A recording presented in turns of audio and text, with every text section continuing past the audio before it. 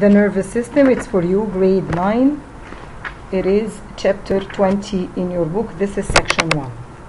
So we're talking about the nervous system. The nervous system acts as the body's central command post. It has two basic functions. First of all, it gathers and interprets information. This information comes either from inside your body or from the outside of your body as the feeling of heat or as the feeling of fear. Whatever the information coming from the outside or from the inside, it is processed and dealt with through your nervous system. Your nervous system is divided into two parts: a central nervous system and a peripheral nervous system.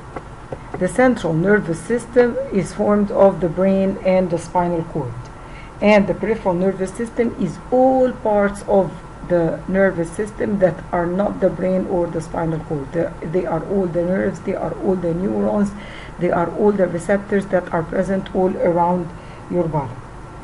The peripheral nervous system connects all parts of the body to the central nervous system, and it uses these specialized structures, which are called the nerves, in order to process and to deal with different types of information. Let's take a look on the basic unit of the nerves. The basic unit of the nerves is the neuron. So, the neuron is a nerve cell that is specialized to transfer messages in the form of fast-moving electrical energy. So, the messages are transmitted in the neuron. The neuron is the basic cell in the nervous system. The neuron is a typical cell with a few differences that make it more specialized. First of all, it has the cell body, and this cell body, it contains a nucleus and it contains cell organelles. What makes the neuron different are these parts: the axon on one end and the dendrites over here. So we have a neuron, which is the basic cell for the nervous system, and it has a cell body which contains the nucleus and the cell organelles, and then we have these parts that make the neuron different. These dendrites are the points that receive information from around the neuron. These are very tiny branches that are arising from the neuron, and they allow it to collect information. Whatever the information collected from these dendrites, it is going to be processed here within the cell body, and then it is going to be transmitted, whatever the response, it is going to be transmitted in the form of impulses through this axon.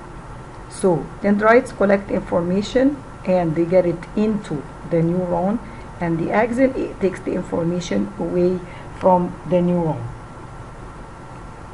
The impulses are carried away from the cell body by the axon. The axons are elongated extensions of a neuron. They can be very short or quite long. Some axons, they extend almost 1 meter from your lower back to your toes. The end of an axon often has branches to allow the information to pass to other cells. The tip at each branch is called the branch terminals. Here they are, the terminal end fibers. So what about the information collection? As we said, that the neurons are a type of nerve cells. Some of them, they are sensory neurons, and some of them are motor neurons. The sensory neurons gather information about what's happening in and around your body. They have specialized nerve endings called the receptors. These receptors, they are going to detect the changes inside and outside the body. And then as this information is collected, the neurons that send impulses from the brain to the spinal cord and the spinal cord to other systems are called motor neurons. So first of all, we have sensory neurons that collect information about what's happening in and around your body, and then we have motor neurons that transmit impulse, and this impulse is most probably going to be a form of movement. For example, the muscles that make you squint. Whenever you are in a very lighted area, you tend to close your eyes a little bit. This squinting movement is transmitted by, first of all, the sensory neurons that are present in your eye sent the impulse to your brain that there is so much light here. And then your brain sent the impulse to two parts. It sent the impulse to the muscles that are surrounding your eye, and it also sent impulse to your iris to decrease the amount of light that's entering your eye. So it was a sensation that led to a movement. For example, you touch something very hot. the sensation of heat was sent by the sensory neurons, and the response, which is the movement, was accomplished by the motor neurons. So we're talking a lot about the neurons. How about the nerves? The nerve is a collection of axons that are bundled together, but the nerve is not only neurons. The nerve also contains blood vessels and some connective tissue. The nerves, they are present all around your body. There is not a single part of your body that doesn't contain nerves. So we said that we have peripheral nervous system that is formed of every single part of your nervous system except for your brain and the spinal cord, and we said that the central nervous system is formed of the brain and the spinal cord. The peripheral nervous system is connecting your central nervous system to the rest of your body. It has two parts, the sensory part and the motor part. Okay, so you also know that the motor nerves carry the central nervous system responses to that sensory information. To carry those responses, the motor part of the peripheral nervous system has two types of nerves, somatic and autonomic. So we have central and peripheral nervous system. The peripheral nervous system has sensory and motor parts. The motor part has two types of nerves, somatic and autonomic. The motor part has two types of nerves, somatic and autonomic. The somatic nervous system. The somatic nervous system is every movement that is under your conscious control. So you can move your arm, you can move your leg, you can move your head. Whatever is under your control is somatic. While the autonomic nervous system, it doesn't need your control. It was responsible for your respiration. It's responsible for your circulation. It's responsible for your digestion. So, somatic means that you control it. Autonomic means that it's not under your control. The autonomic nervous system has also two parts.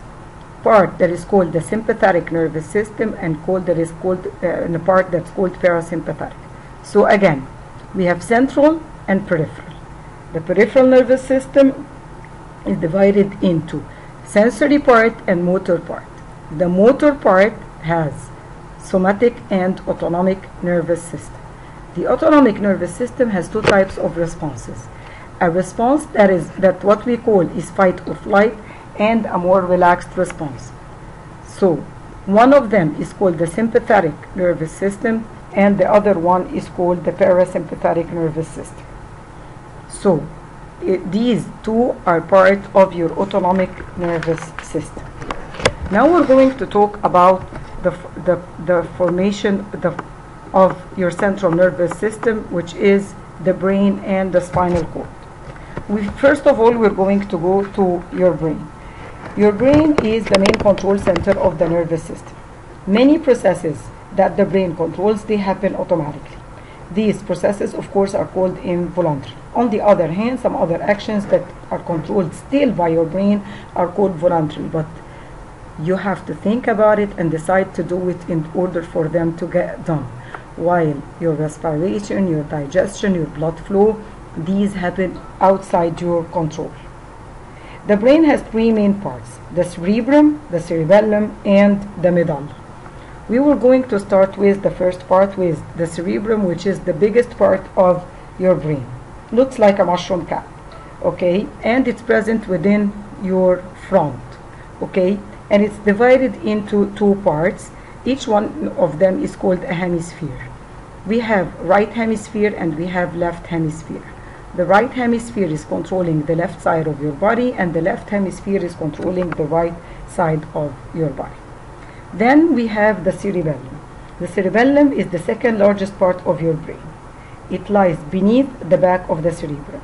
The cerebellum processes sensory information from your body, such as from skeletal muscles and joints, and it allows your brain to keep track of your body's position. The cerebellum is very important to keep your balance.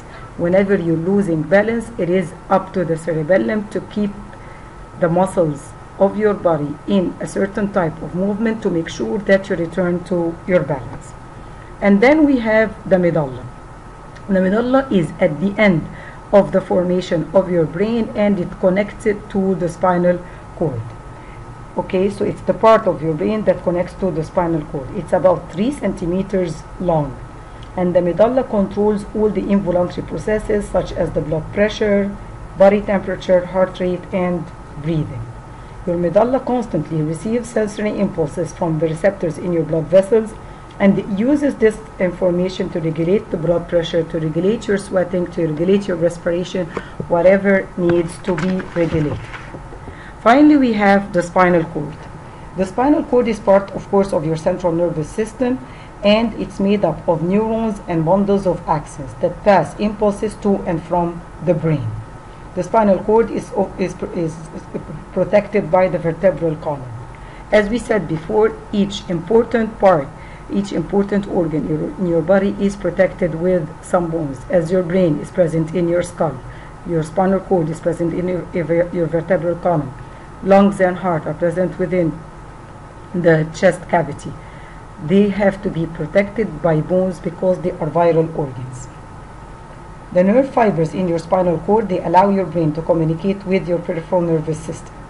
The sensory neurons, for example, in your skin and muscles, they send impulses along their axons to the spinal cord. The spinal cord carries these impulses to the brain. So in case of spinal cord injury, it's going to block the information to and from the brain. The sensory information coming from below the injury may not get to the brain. For example, spinal cord injury may block all the sensory impulses from the feet and leg. People with such injury will not be able to sense pain, touch, or temperature with their feet. And motor commands from the brain to the injured area may not reach the peripheral nerves. So remember, the spinal cord is a very important communication between your brain and the rest of your body. So whatever injury that happens in the spinal cord, it is going to affect the parts of the body that are below this level, because this means that the information coming from and the information that is transmitted from the brain to this part are going to be blocked. This is all for the introduction to the central nervous nervous system, and next time we'll go to the rest of it and how it's communicating and how it is controlling homeostasis.